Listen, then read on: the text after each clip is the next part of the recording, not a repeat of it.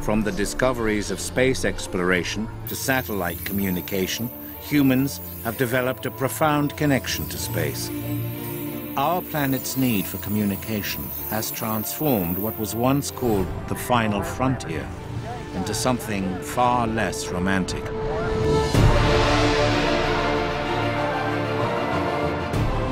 We're now faced with what's long been a staple of science fiction: an orbiting junkyard of cast-off space debris.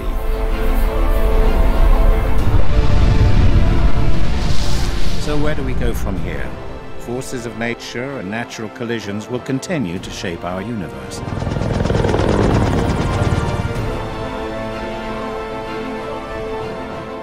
But man-made collisions? Perhaps those we can do something about. What exactly is out there?